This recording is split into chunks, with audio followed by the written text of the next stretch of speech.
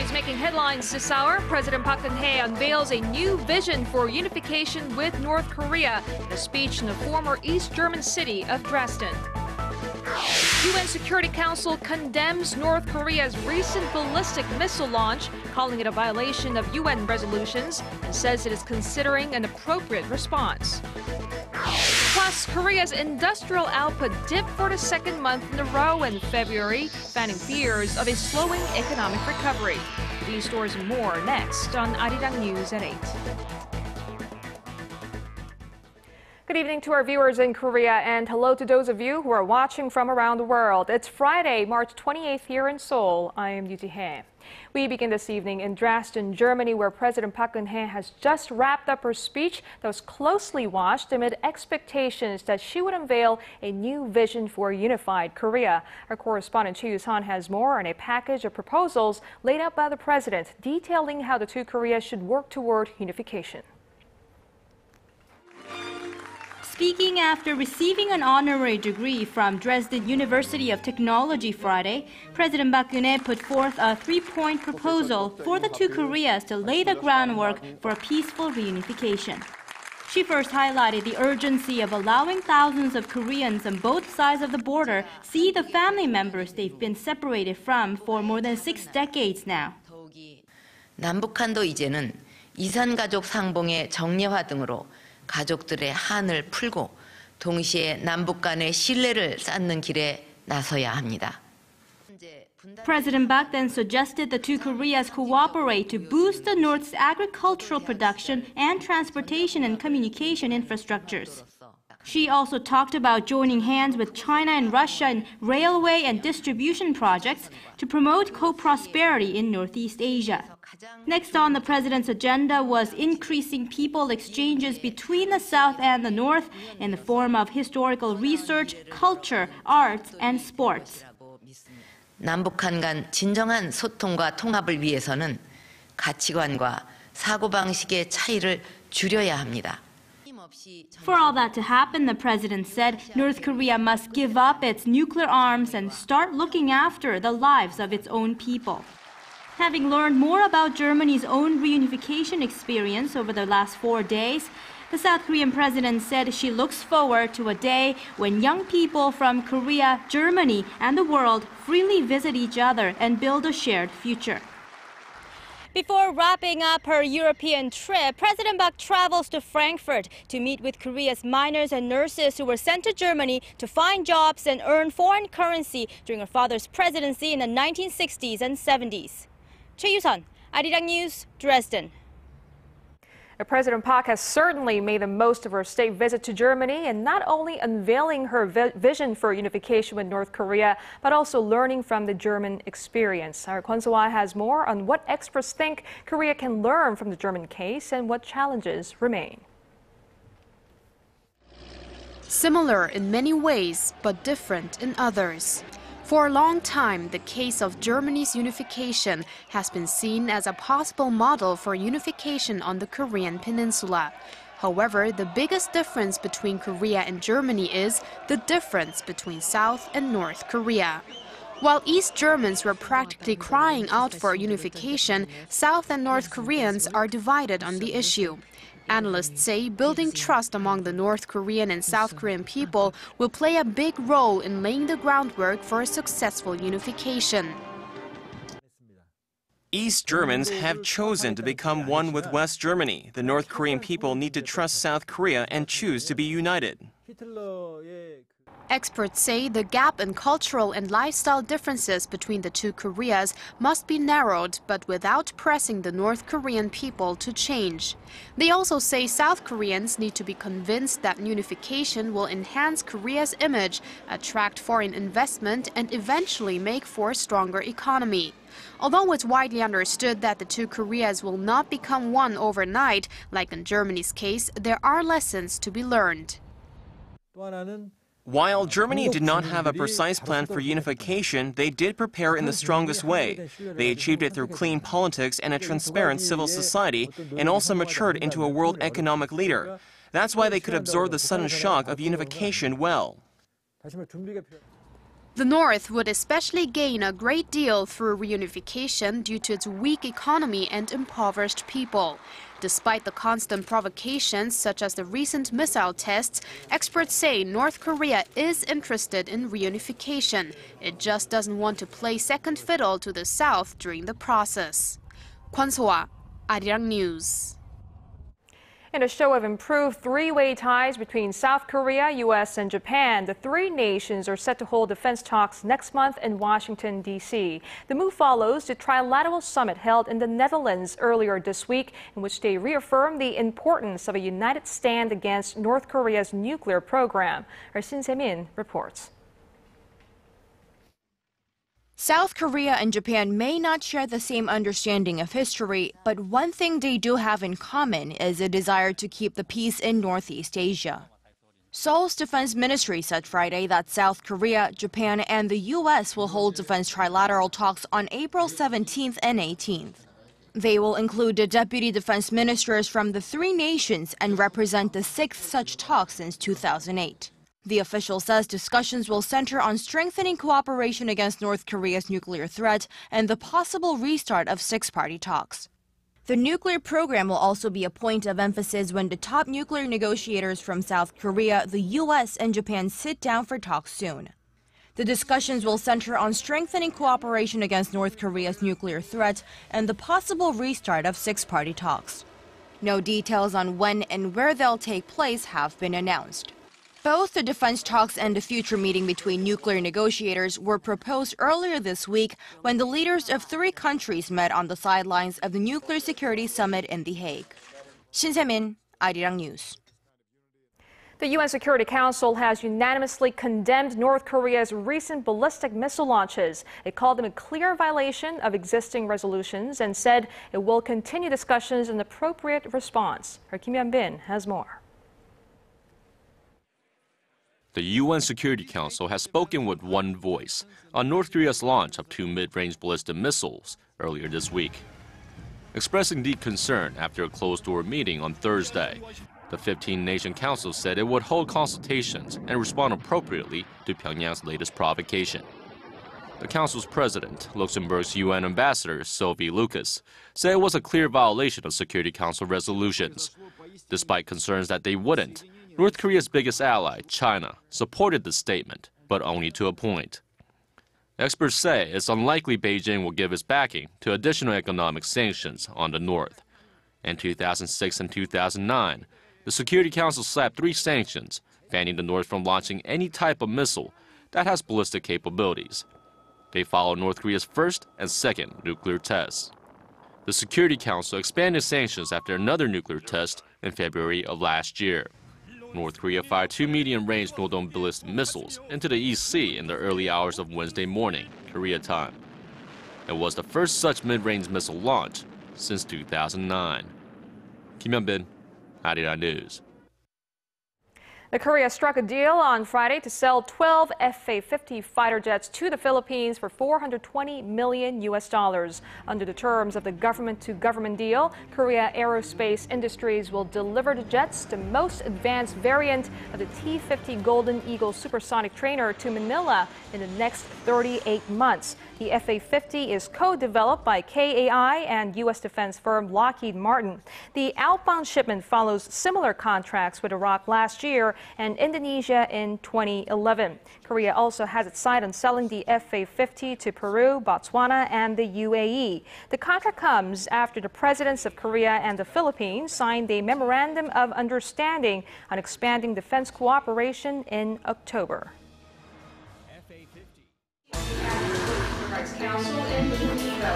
For the latest news that impacts Korea and the world, join Yoo Ji-hye for a lively half hour that covers politics, business, international news, and much more. Live at 8 every weeknight on ARIRANG TV. Move aimed at fostering startups is part of the government's 3-year economic. Korea's industrial output dropped in February for the second straight month, while the business sentiment of Korean manufacturers also remained weak. This has raised concerns that the domestic economy is not on track to a strong recovery. Hwang Ji-hye has the details. Korea's economic conditions might not be improving as quickly as many had hoped. Statistics Korea said Friday that the nation's industrial output shrank 1.8% last month from January, marking the second straight month of decline. The agency attributed the drop in output to slowing production in the nation's auto sector, which fell more than 7% in February on month. It cited fewer exports of Korean automobiles to the United States due to the harsh winter there and consumers waiting for the scheduled release of new models. The agency added that the decline is most likely temporary because the output numbers from January to February improved from the fourth quarter last year. Experts, however, remain dubious about the strength of the recovery this year. They say the domestic economy faces an uphill battle in trying to maintain the pace of recovery seen in the second half of last year. If the economic growth rate reaches 1% every quarter this year from a quarter earlier, like the second half of 2013, the economy will be able to expand over 4% this year. But for now, that remains questionable. The Bank of Korea data also showed that business sentiment among Korean manufacturers remained weak last month. Although the index reached 81, up from 78 in February, the reading is still below the benchmark 100, which means there are more pessimists than optimists. The central bank expects the Korean economy to grow 3.8% this year after a 3% growth last year. 황지혜, 아리랑 뉴스. 30 years ago this Friday, the very first mobile communication device was introduced in Korea. From car phones and pagers to cell phones and then smartphones, the rapid pace of developments over the years has been remarkable. Son Jung-in walks us down memory lane starting in 1984. Mobile phones have come a long way over the last 30 years in Korea, and it all started with the car phone. Despite it costing a whopping $3,700 in 1984, which back then was almost as expensive as the car itself, car phones created a buzz among the wealthy, and the number of subscribers had surpassed 2,000 just 1 month after being released. The phone was very big, and many people were curious and asked if they could touch it or use it. Then in 1986, the beeper, or as it's known in Korea, the 삐삐, came around. It was the nation's very first portable mobile device. It soon caught on, and carrying a pager on your belt became a fashion trend. Then in 1988, Seoul hosted the Summer Olympic Games, the same year that mobile phone services were first introduced. The phones, which were as big as bricks, launched the era of Korea's mobile communication industry. 8 years later, the world's first CDMA-based digital cellular service began in 1996, which was a stepping stone for the wireless technology to expand its territory. The number of cell phone users surged to over 10 million in just 3 years. Korea easily adapted to the mobile devices, which changed people's daily activities and the productivity at companies. Korea was once considered a wasteland for mobile communications, lagging 40 years behind the United States. But today, the nation is widely acknowledged as a world leader in the IT industry. Son Jung-in, ARIRANG NEWS. The 12th annual Tongyeong International Music Festival kicked off Friday evening in the southern coastal city of Tongyeong. Under the theme Seascapes, the festival will present various performances by established and up-and-coming artists. This year's festival celebrates in particular the opening of a new seaside concert hall, which took more than 3 years to complete. The venue is expected to give new wings to the festival that started 13 years ago in memory of world-famous Korean composer and Tongyeong native Yoon-hee. The festival runs through April 3rd.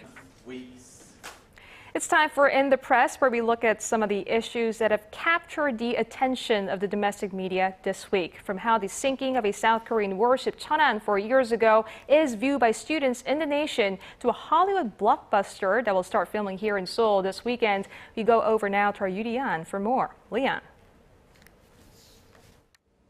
Good evening and happy Friday. Let's go straight to the 동아일보, which did a feature story marking this week's 4-year anniversary of the sinking of the South Korean warship Cheonan that left 46 sailors dead back in 2010. Now, the headline up here reads, 63% of elementary school students say, I don't know about Cheonan warship. So 동아일보 looked into how aware South Korean students are of the incident that rocked the nation just 4 years ago. Let's take a closer look at this chart on the very far left. The small portion highlighted in bright blue on the very far left shows how only a small number of elementary, middle, and high school students are fully aware of the incident. The rest only know of the incident or have never even heard of it.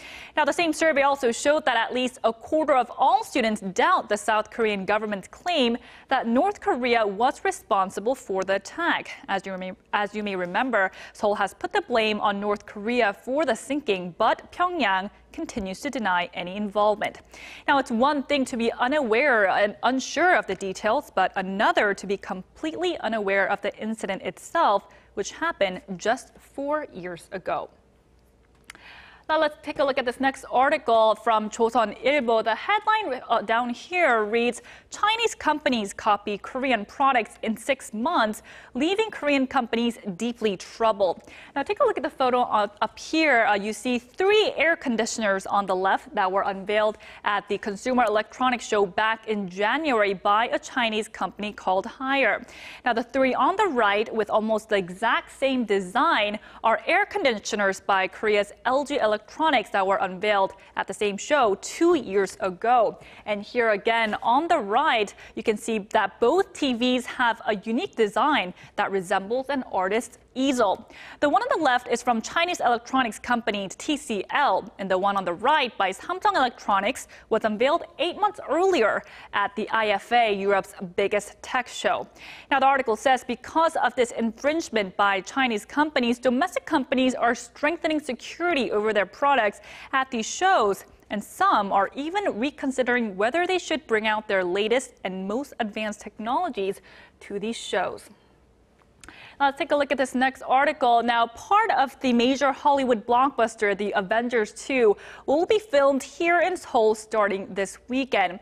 Now, this article from 중앙일보 offers more detail, and the headline up here reads, Avengers 2 shooting on 30th, that's March 30th, of course, and Mapo Grand Bridge blocked off entirely for 11 hours. Now, the photo on the very far left shows the shutdown of the Mapo Grand Bridge in a form of a map, and this is raising some eyebrows. As an essential bridge that connects the southern and northern parts of Seoul, the Mapo Grand Bridge was never closed off even for major international events like the 1988 Seoul Olympics or the Seoul International Marathon. Now, about 20 minutes of the movie will be filmed here in Seoul, and this is considered a big deal as it's the first time a Hollywood blockbuster is being shot here in Korea. Now, some film industry personnel, according to the article, even have hopes that the Avengers 2 will make the Mapo Grand Bridge a hot go-to place in Korea, much like the movie Spider-Man did for New York City's Brooklyn Bridge. Now, with that, I'll wrap up this week's look at the stories in the Korean press.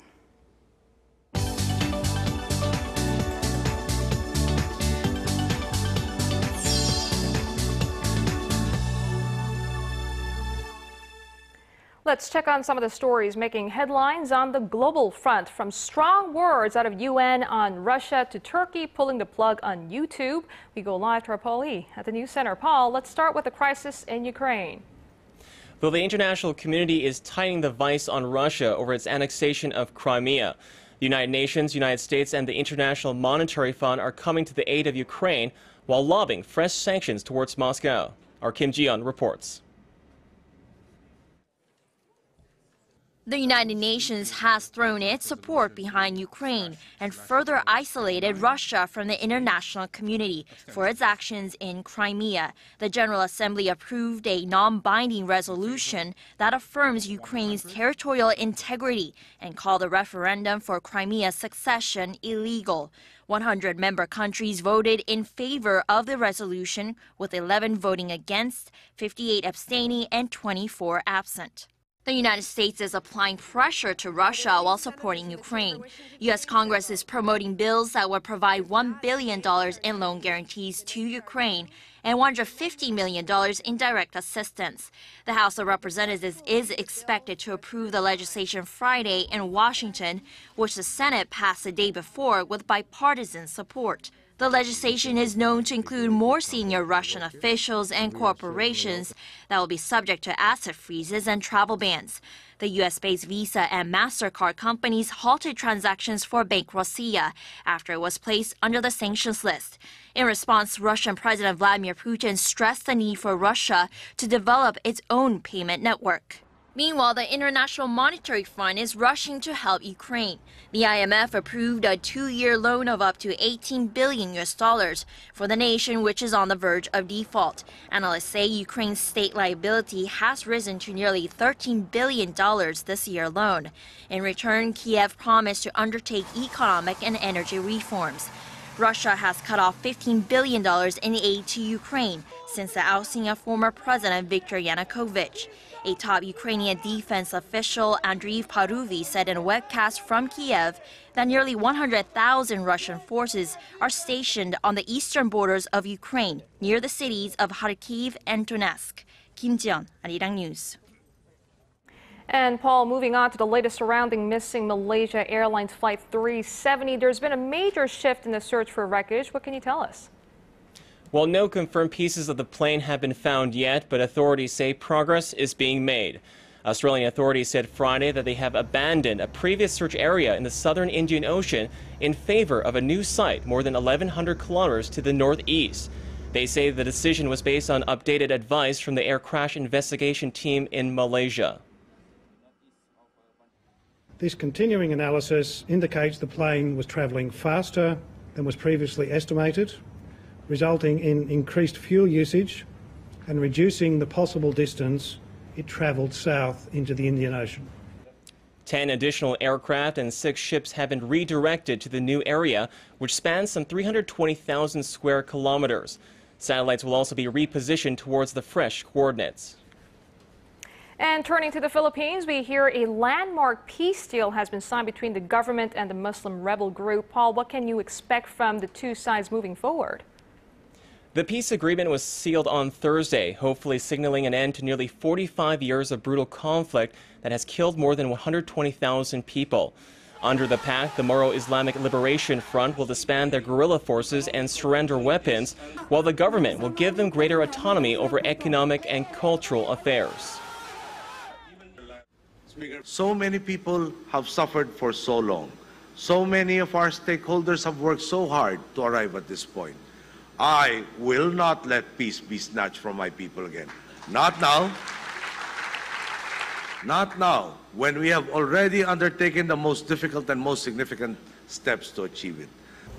Negotiations on the peace accord began in 2001. The deal paves the way for an expansion of the autonomous region on the southern island of Mindanao, home to most of the country's 5 million Muslims. And Paul, before we let you go, let's focus on Turkey, where the government has taken steps to block access to YouTube. What's behind this action against social media? The Turkish Prime Minister's office says the move to block YouTube was a precaution to protect national security after voice recordings were posted online, purportedly of senior officials discussing possible military operations in Syria. Prime Minister Tayyip Erdogan appeared to have confirmed the audio leak, as he called it villainous and dishonest during a rally Thursday. But experts say it will do little to silence the voice of the people. Ultimately, people will take to the streets if they don't have communication channels. If they block YouTube and Twitter, they'll go to other channels. People will create their own blogs, they'll text message. If they block those networks, people will take to the streets. So you can't really hold people down for too long. The ban on YouTube comes a week after Turkish authorities blocked access to the microblogging website Twitter.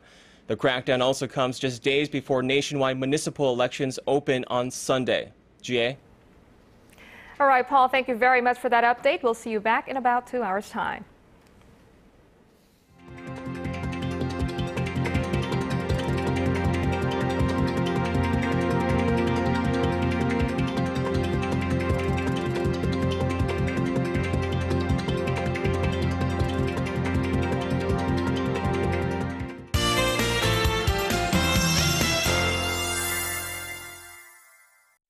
And time to get a check on the forecast with our Kim Bo-kyung at the Weather Center. The Bo-kyung afternoon highs in Seoul today rose to the mid-20s, but it came along with the high levels of fine dust.